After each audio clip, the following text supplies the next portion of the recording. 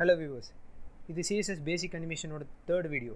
First ரெண்டு வீடியோல பார்த்திருப்போம் எப்படிலாம் ஷேப்ஸ் browserல டிஸ்ப்ளே பண்றது அப்படிங்கறத பார்த்திருப்போம். இந்த வீடியோல என்ன பார்க்க போறோம்னா இந்த ஷேப்ஸ் எல்லாம் எப்படி அலைன் பண்றது, பொசிஷன் அப்படிங்கற ஒரு ப்ராப்பர்ட்டி யூஸ் பண்ணி எப்படி அலைன் பண்றதுங்கறத பார்க்க போறோம். ஃபர்ஸ்ட் நம்ம பாக்ஸ் வரைஞ்சிக்கலாம்.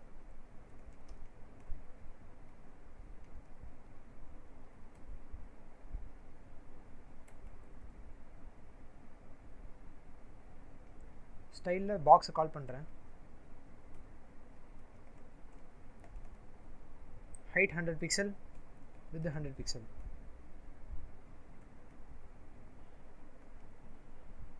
கொடுத்துட்டு background colour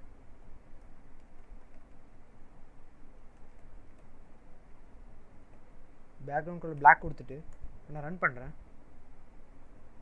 black color box appear இருக்கும். இந்த black color box சப்போஸ் இப்போ அலைன்மென்ட் நான் எப்படி சொல்ல போறேன்னா ரெண்டு பாக்ஸ் வச்சு சொல்ல போறேன். சோ இன்னொரு div class யூஸ் பண்ணிக்கிறேன்.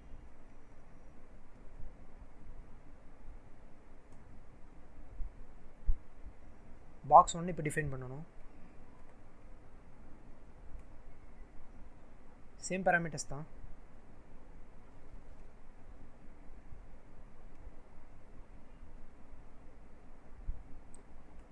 நான் just difference தெரியணும்ங்கிறதுக்காக height width and கலரை மட்டும் மாத்துறேன்.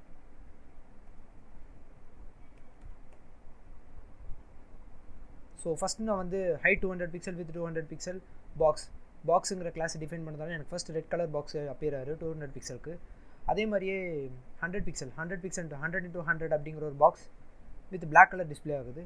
இப்போ நான் இதை வந்து பொசிஷன், அதாவது இந்த பாக்ஸ் மேலே எனக்கு இன்னொரு பாக்ஸ் வேணும், இப்போது ரெட் கலர் பாக்ஸ் மேலே எனக்கு இந்த பிளாக் கலர் பாக்ஸ் வேணும் அப்படின்னு நினச்சிங்கன்னா ஜஸ்ட் ரெண்டுக்கும் பொசிஷன் அப்படிங்கிற டேக் யூஸ் பண்ணி பொசிஷன் அப்படிங்கிற ப்ராப்பர்ட்டி யூஸ் பண்ணி அதோட வேல்யூ வந்து அப்சல்யூட் கொடுத்துட்டு ரெண்டு கிளாஸுமே டிஃபைன் பண்ணிடுங்க. ஸோ இப்போ உங்களால் பார்க்க முடியும் ரெட் கலர் பாக்ஸ் மேலே பிளாக் கலர் பாக்ஸ் வந்துடும். அதே நான் இப்போது ரிலேட்டிவ் டிஃபால்ட்டாக என்ன இருக்குன்னா பொசிஷன் வந்து ரிலேட்டிவில் தான் இருக்கும். இப்போ பழையபடி அதே சேஞ்சஸ் அதே வரும்.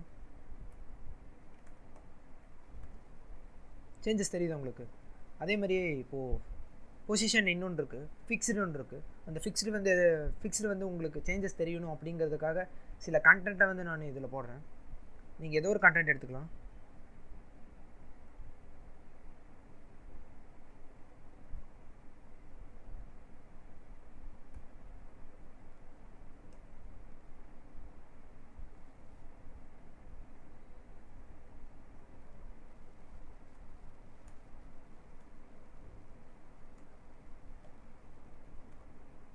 ஸோ கண்டென்ட் இப்போது இருக்குது. இப்போ நான் இந்த ரிலேட்டிவை தூக்கிட்டு ஃபிக்ஸ்டு மட்டும் போடுறேன். ஃபிக்ஸ்டுன்னு போட்டுட்டு அப்புறம் இன்னொரு சேஞ்சஸ் தெரியணும் அப்படிங்கிறதுக்காக என்னோடய ப்ரௌசரில் அந்த ஸ்க்ரோல் பார் வரணும். ஸ்க்ரோல் பார் வரணும்னா கண்டிப்பாக அந்த பேஜ் வந்து இந்த விண்டோ சைஸை விட லென்த் ஹைட் அதிகமாக இருக்கணும். அதுக்காக நான் பிரேக் ஸ்டேட்மெண்ட் யூஸ் பண்ணி பெருசு பண்ணிக்கிறேன்.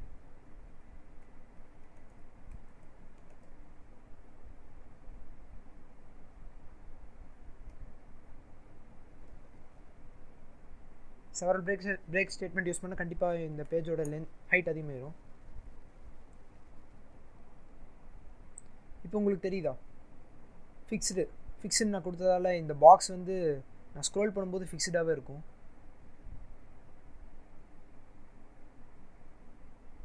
இது வந்து ஃபிக்ஸ்ட் ப்ராப்பர்ட்டி. அனிமேஷன் யூஸ் பண்ணுவோம், வெப்சைட் கிரியேட் பண்ணும்போது இது ரொம்ப யூஸ்ஃபுல்லாக இருக்கும். That's all guys.